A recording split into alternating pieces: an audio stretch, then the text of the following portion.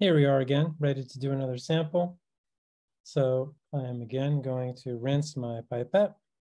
I'm going to get my towel here so that I can remove this.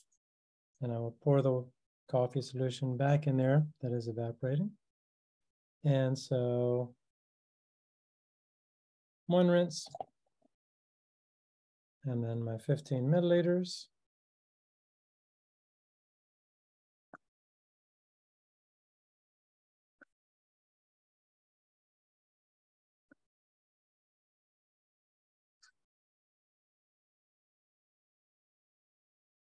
See if I got it.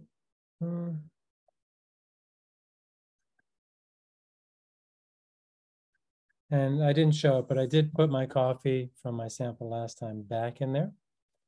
So, and I'm checking my temperature, and my temperature is showing as, you can see that, 85. So that part's good. I'm going to wait another 5 minutes, then take the pH of this sample.